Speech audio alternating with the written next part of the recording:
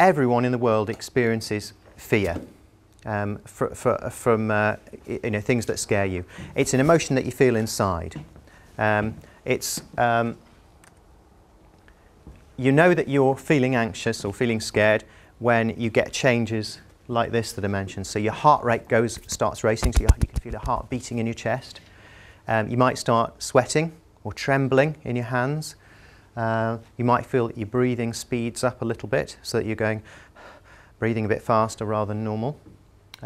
People will quite often say the stomach feels like it's churning around, that you feel like you can't digest your lunch properly, that you're not digesting it. And also feeling like you're very jumpy and your reactions are speeded up. All those are signs of anxiety.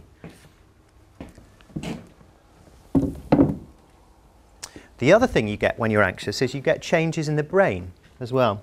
So when you become anxious, you'll notice that your attention starts to focus in on things that you're scared of. So for example, someone who's scared of spiders, the moment they see a spider, their eyes are right on it, following it around, watching whatever it's doing. If you're anxious about dogs, you'll tend to do the same, I imagine, if there's any dogs around. When you're anxious, you also start to think anxious thoughts and you make predictions about what's going to happen. So you start to worry about what might happen here, what's the worst that can happen. Quite often, if you're feeling anxious, you'll start to get images, like the one you've got down there. So a little picture of it, I think you can't see it very well, it's a little dog nipping at somebody's trousers. So starting to get pictures of what might happen. The other thing that happens, which is very important in relation to getting a phobia, is that when you get anxious, you start to believe that things are more likely to go wrong than in fact they are.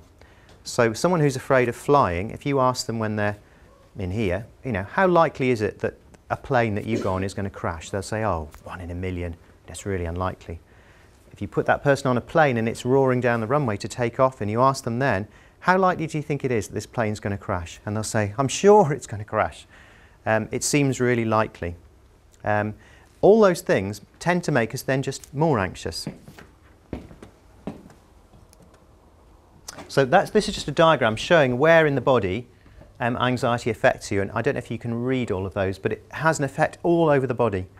So you can tell if you're anxious, there's things like headaches, dizziness, feeling faint, feeling like things are unreal, tightness in your throat, pounding heart, butterflies in your stomach, pins and needles, cold hands, sweaty palms, tension in your muscles, feeling like your shoulders are all tense.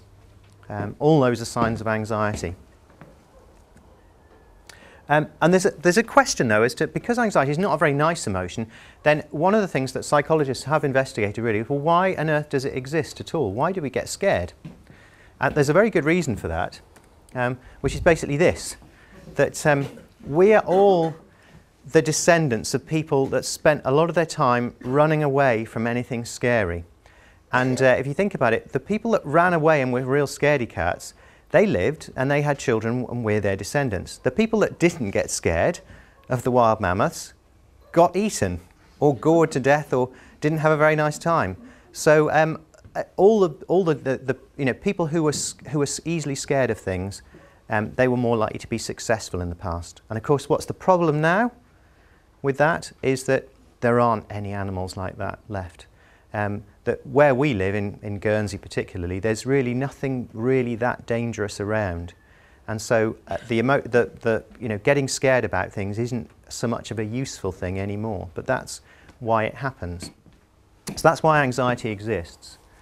In terms of how phobias develop, now this would be interesting actually to get a show of hands. Who can remember here having had a particular bad experience that set off being anxious about dogs?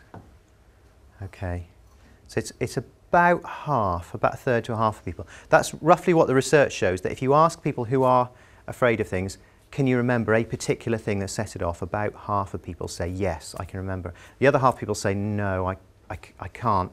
It just always seems to have been there, or it came on gradually. So bad experiences, we know, can set off a phobia. The other big thing, and this particularly applies to children, is that if you see someone else being very afraid around something, it can make you learn to be afraid about it as well. So in my work, where I work with children and families, I quite often see children who are afraid of something, and when you ask their parents, are they anxious about it, they say, oh yes, I try not to show it, but I can't help it coming across, and I know he's picked it up a little bit from me. So that's another way that we can learn it. The other thing is about in a situation where you're afraid of something, and this applies to if you're afraid of dogs, but if you're afraid of spiders or flying or any of the other common phobias, when you're around that thing, it tends to make you feel afraid. When you escape from it, when you get out, leave it, you're going to feel better. You can get that, you can usually feel that real sense of just relief as you get out of it. And the other thing that we know is that when you go through that cycle of being in the presence of the thing that makes you afraid and then getting out of it, it makes the fear worse. And of course, if you are in a situation where you're really afraid of something, the thing you want to do is to get away from it. But each time you do that, it will tend to make the phobia a little bit worse. The other thing that happens is that when we're in the presence of something we're afraid of, we tend to worry. We're looking out for things that might go wrong, and our imagination gets really active. And that tends to make the thing seem more dangerous than it is, and that will apply to anything that you're afraid of.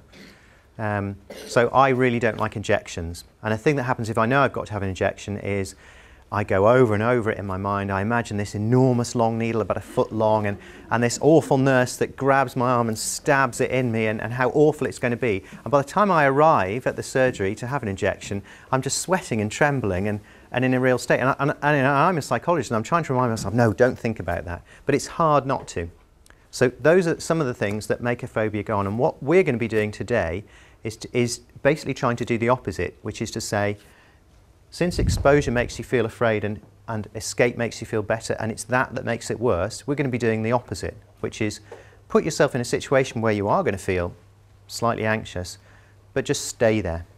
And in fact, the way that the brain works is automatically, without you having to do anything else, your fear will start to die down gradually by itself. You don't have to do anything else. The only probably extra thing you might have to do is if you find that you're worrying and your imagination is full of scary thoughts, you have to catch yourself doing that and say, no, stop doing that. You know, I'm just imagining the worst here. I just need to concentrate on what actually is happening, not what might be happening.